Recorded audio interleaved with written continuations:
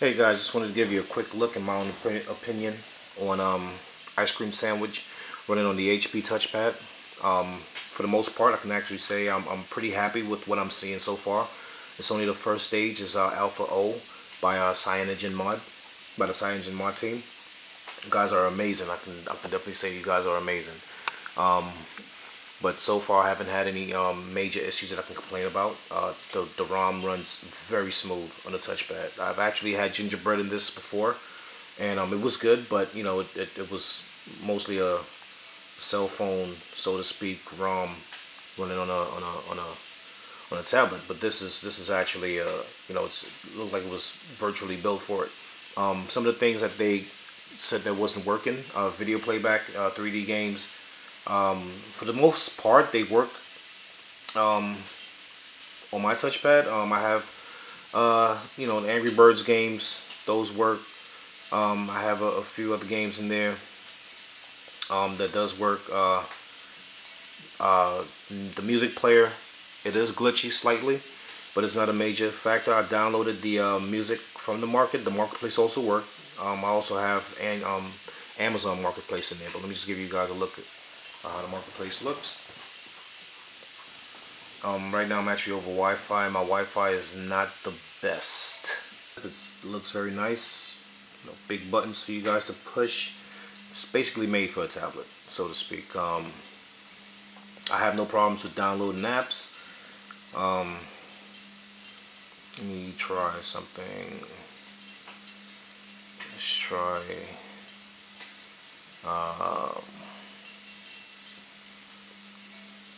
Let's download anything just to show you guys that it actually downloads. Install, accept, and download. Get the little progress bar downloading. 5 megabytes, downloading, installing.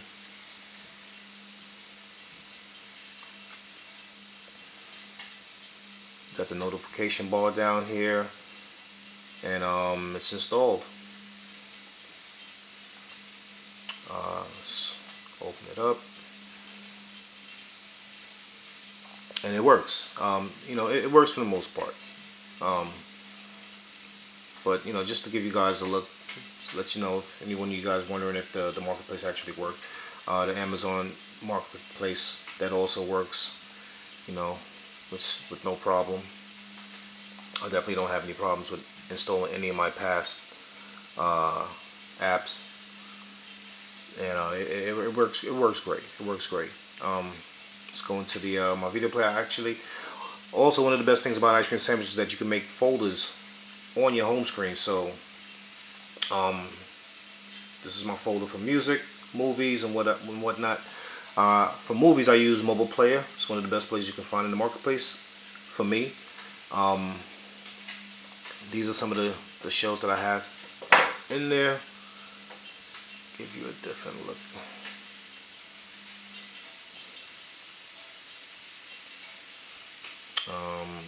Let's see.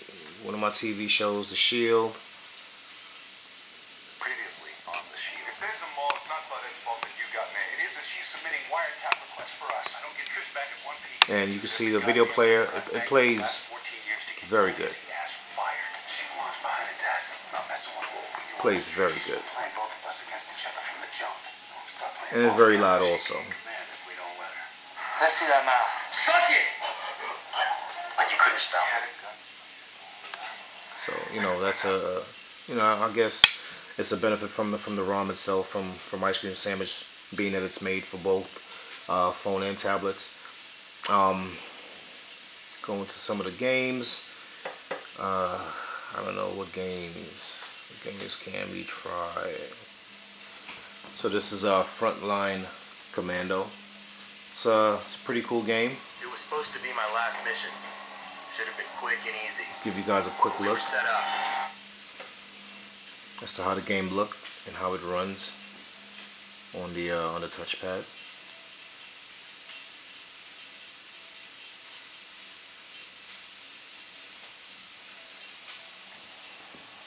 Okay, let's get this thing started.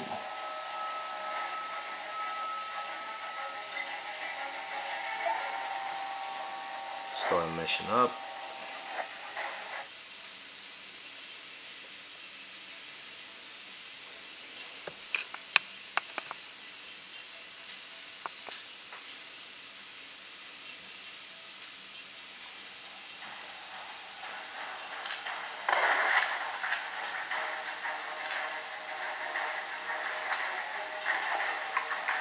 Oh my goodness, I'm pretty not too good in this game, but hey, just giving you guys a quick look.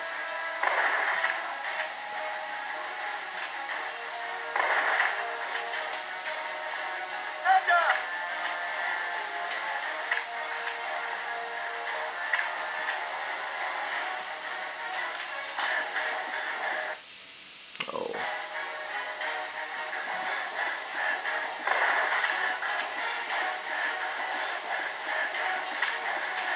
And like I said, it's a pretty cool game.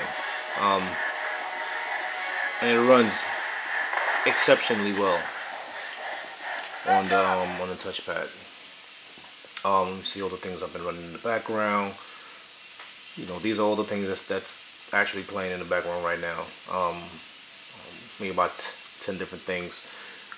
You can kill them very easy.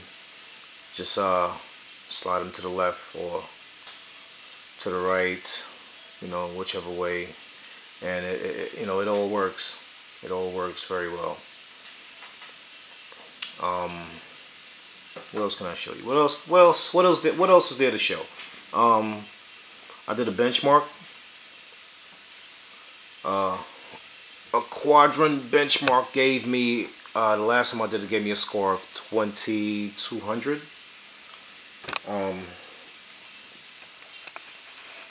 That's actually better than my Galaxy Tab. The Galaxy Tab was actually giving me about 13 or 1400 on quadrant, and I don't know. I mean, the touchpad running Ice Cream Sandwich, it's a much, I'll say it's a smoother experience than what's on the touchpad, than what's on the Galaxy Tab. Let's see, I'm gonna check out. I'm getting 2174 for the let's see if you guys can see that, for the touchpad right now. 2174 is right there.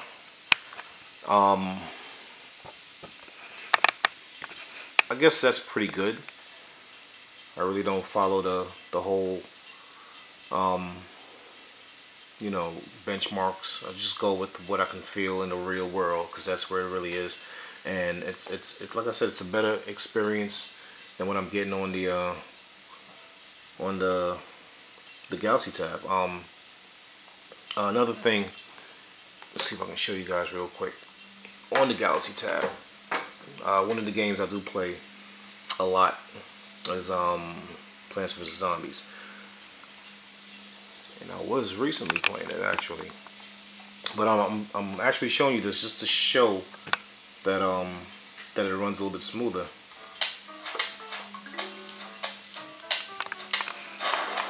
On the HP touchpad, I'm gonna play the same exact levels, and I just want you guys just to see what happens in between the games. Now, once the game is over, they give you a little card to take, and the game is over. As you can see, it's slowing down slightly, a lot. Well, it's lagging a lot, a hell of a lot. A hell of a lot. Then you get to go to the next level. Now, with the touchpad, I was actually running the same game earlier. There it is. Okay, now with the touchpad, same exact scenario, same exact game, same exact level. I really wasn't seeing that that lagginess whatsoever. Now, maybe it's because it's a faster processor, which I do believe. But I mean, all the games runs much more smoother.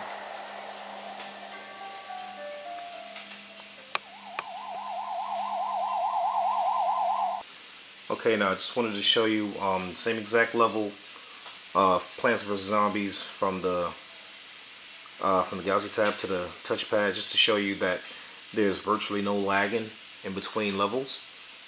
So let me just get back to the game, and as the game is about to finish, you know, you get the card, then you pick the card, and then there's absolutely no lag, zero, none, just straight to the next level, and you know, you're good to go. It is. There are a few things that really doesn't work. Like for instance, I've tried Netflix. Netflix has its issues where you will get the audio. I'm not going to sign in right now, but you get the audio, but you don't get the video.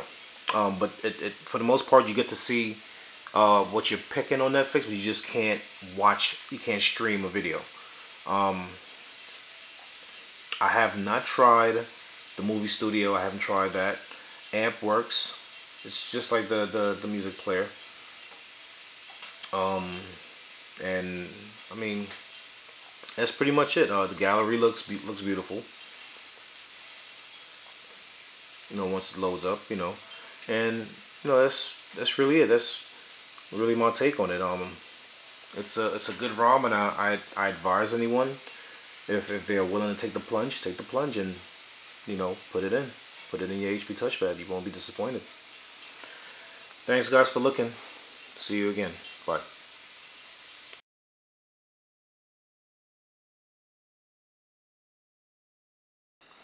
Guys, I had to come back real quick and add on to this video. One of the things I know a lot of people want to know is, can you go back to WebOS? Yes, you can go back to WebOS. You can actually go back and forth from WebOS to Ice Cream Sandwich. When you power it off, you have to power it off, then you have to power it back on. It actually gives you a an option. You know, you have a choice. Once you put Ice Cream Sandwich in your touchpad, it's not. It doesn't delete the WebOS partition. The WebOS will always be in the touchpad. But you know, it's good that CyanogenMod actually gave you an option. So as you can see here, I have to use the volume up and down to choose which one I want to boot into. You can also go into Clockwork Mod. You can actually go into there to update the ROM and do other things. But I'll go into WebOS just to show, and you use the home key to enter, and then the touchpad will actually go through the normal process of booting into WebOS. Booting into Ice Cream Sandwich is actually much faster than booting into WebOS. WebOS takes a little while. Ice Cream Sandwich might take about anywhere from 15 to 20 seconds, whereas WebOS might be double that. Don't quote me on that, but it is actually double. It is longer.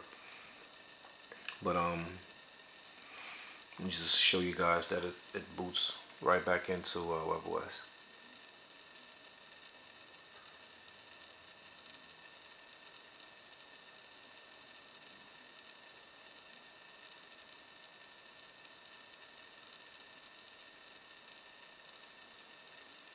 As you can see, it is taking a little bit of time, but that's normal. You know, if you guys ever decide to do it, don't panic. It actually takes a little bit of time to boot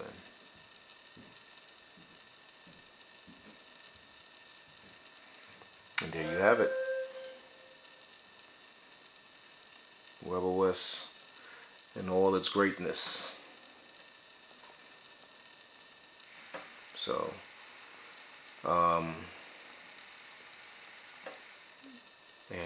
let's see if I wanted to go. Everything basically works. My Wi-Fi, battery, Bluetooth, everything works. Everything works.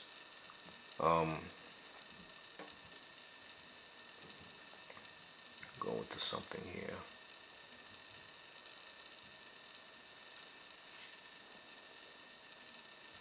You know, my son, he loves this baby first game.